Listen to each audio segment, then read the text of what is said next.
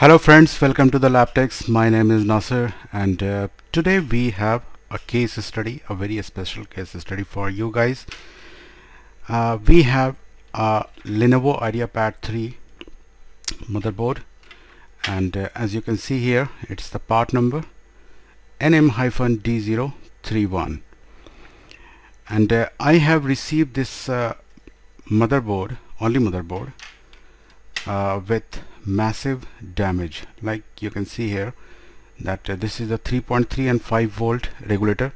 So here is the area where 3.3 volt is available, and 5 volt is you can see here the track is short.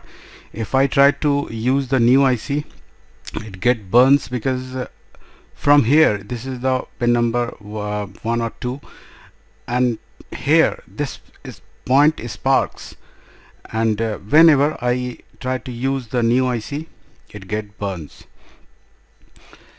So I have a very manageable work here. However, I have done it. So first of all, let me introduce about this motherboard.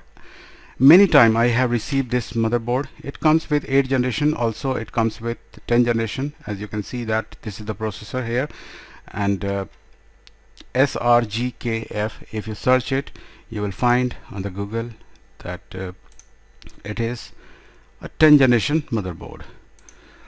So the thing is that if we receive this type of motherboard, the problem is that if you never have done like this types of manageable work, then what is the problem you will face here? That when you connect buck regulator, like I have connected it here, so when you connect the buck regulator here, the problem is that you have to face two things here. One is that from where you will give power good signal, and from where you will give the LDO supply, because if you try to connect the 3.3 volt LDO to 5 volt LDO, it will not work, because it is responsible to enable your NVIC or LVIC. This is the LVIC. So this is the LVIC, which is responsible to generate your RAM regulator, your VPP regulator like 2.5 volt, and also it is responsible to generate 1.8 volt regulator. And this IC requires 5 volt VCC, which is coming from LDO. I will come to the schematic and I will tell you the logic that how this IC will function.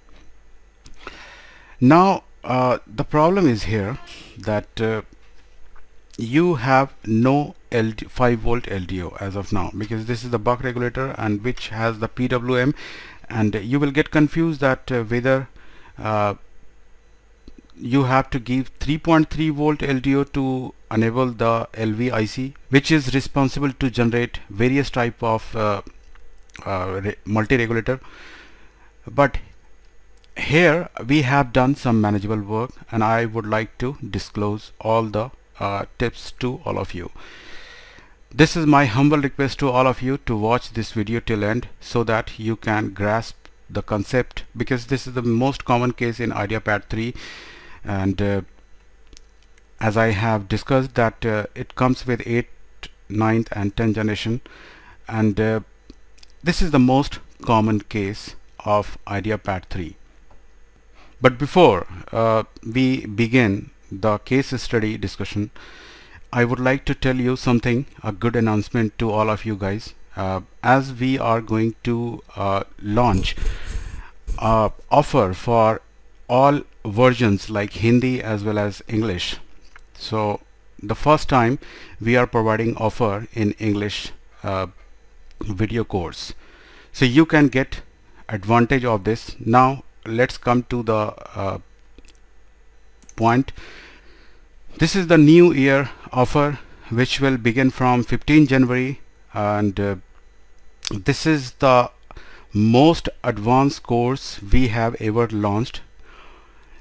The full of knowledge and full of concepts videos we are bringing in this session. But one thing I would like to tell you in mid, that few of the guys who is trying to sell our video, and as we have discussed the guy, and we are trying to prohibit the guy that you don't have right to do so. As let me tell you what we have discussed to that guy Dildar. As you know him, he has discussed with the guy, and he told that why you are selling. I don't want to mention the country name, and I don't want to mention the name of the guy also. This is a very pity thing, but one thing we have done, we have lodged FIR against him, and those guys who is supporting him, we are taking very hard step against them. And now you can see that how he was reacting when we have trying to condemn the guy. He told that I am not selling your video, I am selling books. Okay, and the next part I would like to show you that what he is saying, that whatever he is selling is not the video which is taken from our website, but the video he is selling is from YouTube. So beware to these types of guy who is selling our video, downloading from the YouTube and trying to sell it and trying to earn money for their vested interest. Now I would like to announce one thing here, that we have never kept all the video in one place. If you are my student, you better know about these things. We have oklaptop.com, we have laptoptraininginstitute.com, we have various types of platform for the video guys. Few video we keep in some place, few video in some place, and moreover this is the setup which you have seen now. This is for those guys who has completed their theoretical course, and we are going to provide them the practical live session like this types of case study as you have seen here. So guys, let's come back to the story. In fact, the purpose of showing that thing is that all I want you to don't be trapped in that kind of fraud. That is why I am trying to warn you that don't be trapped in any type of fraud.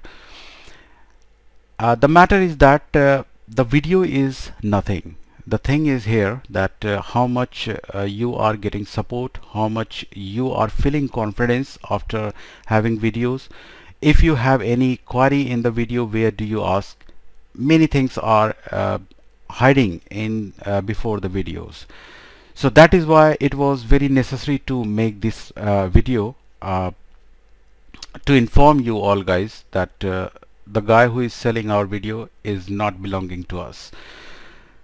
So now let's come back to the case study, and as we always try to give you the crucial information like this type of video, but from now I will try to make video from my own setup, from my home setup, and here what is the advantage that I have no calls, I have no disturbance. I can make live case study for you guys, and this is the first case study I am making for you, and I would like to show you that what I have done here. Since I cannot show you display, I cannot show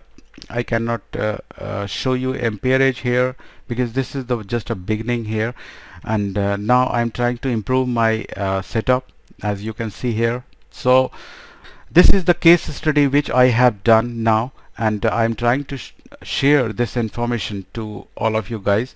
However, many times I have done this type of work. See here that it is very easy to connect LDO. As you know that there are the 4 terminals, the negative and positive, and where is the 2 is the input, negative and positive, and 1 is the negative positive output, and you have to connect where you are required voltage. So in this architecture we have S5 voltage, always voltage is available, so we have given 5 volt to the external point of the coil. And most important point is still left. One is your LDO, and one is your power good. Since there is no IC, so you can say that it is open drain.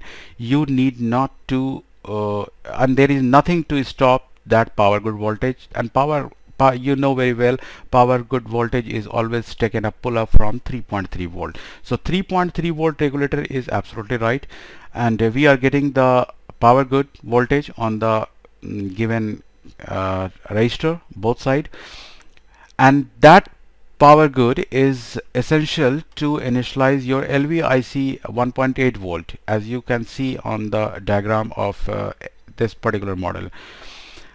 And LDO you have to give, but before that, before you are going to apply the LDO, where you have to apply, you are going to give from the always voltage or S5 voltage to the LDO. But some of the time it is a little bit risky, because higher current is there, and LDO has the less current. So you can connect LDO point with the help of 10 ohm resistor. You can also manage like that. We have done, but directly also it works. So you can connect LDO to disseminate the track. Why? Because if there is a track, usually in Lenovo you will get S5 track as well as LDO track.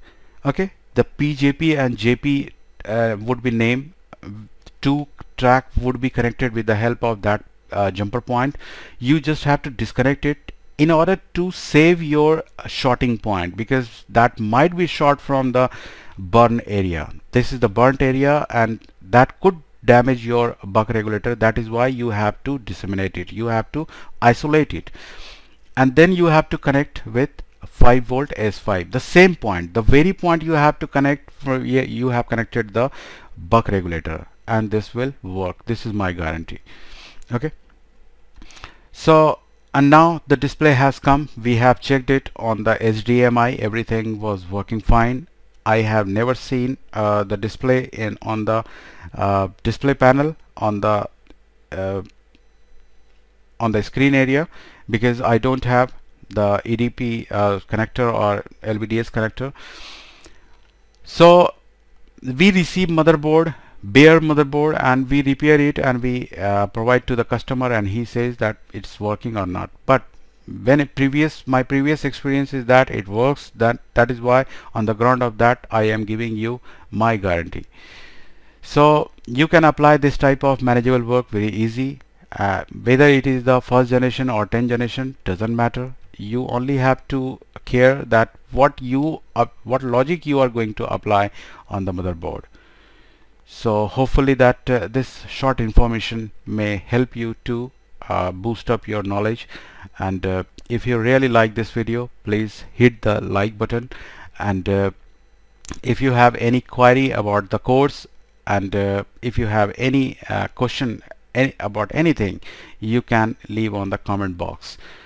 And if you want that this type of information you are required, so kindly subscribe our channel, because we try to update new things whatever we receive, and we get experience. So hopefully guys, we will see in the next video, and keep on watching our video and liking our videos. Thank you guys, thank you for watching this video.